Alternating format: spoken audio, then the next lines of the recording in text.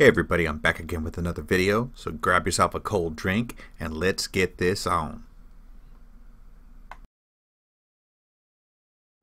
First thing we're going to do is go over to System, then go down to Settings. You click on Settings, now you click on the Video tab, and underneath the Video tab there's going to be a selection called Subtitles.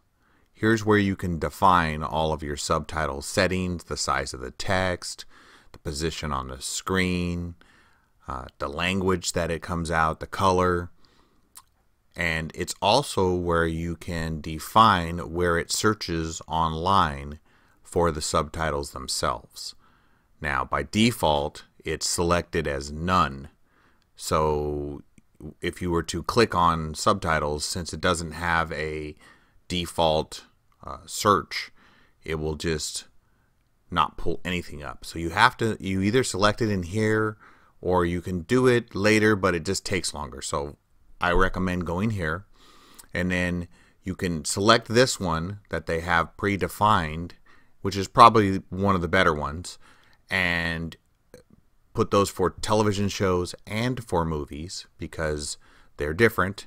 And you can also go back in there if you want to have more than just one selection and say get more.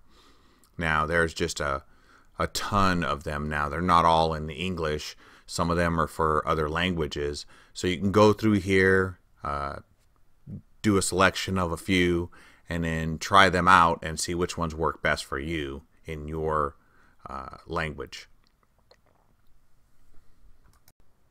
I'll select a few of these just to have more than one in my drop down and show you guys what it actually looks like when you play, let's say, a television show and you download and how to download the actual subtitles to it.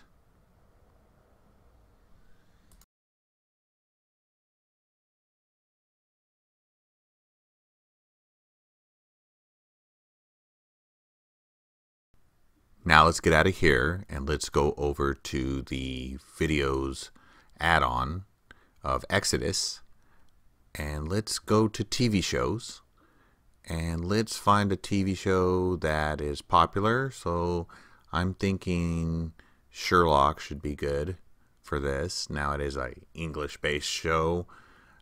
It's from the BBC, so it should be pretty easy to find some subtitles for them.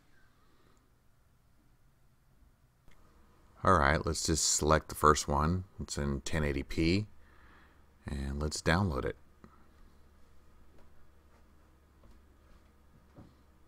And as you can see, it's playing back, but with no subtitles yet. And you have to go over to this selection, this first one, and say download. And it's going to search for subtitles on the one that you selected as your primary, and it will bring down all of the options that you have. Now, not every single one of them is going to work. As you can see here, it failed to download that one. So I clicked on another one, it don't download that one, and then on my third try I actually got it to download. So once it downloaded, it automatically started playing and working. And you can, as you can see, it's got the overlay with the size and everything that you selected. If you want it bigger or smaller, you just have to go back in the selection area and just change these settings if you want them in a different color or a different language. So they're working really well.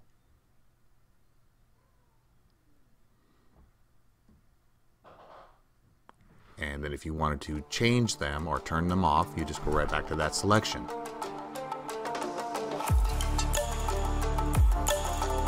Okay, here we go, final thoughts time. So this is really easy to set up and enable. If you have a hard time hearing, or you just like subtitles, this is the way to go. Just remember that some links work better than others. Hope you enjoy your Kodi. Leave a like if you found this useful. Please subscribe if you want to catch more tutorial videos and much more. That's my video. Thanks for watching. I'm gonna get the tech out of here.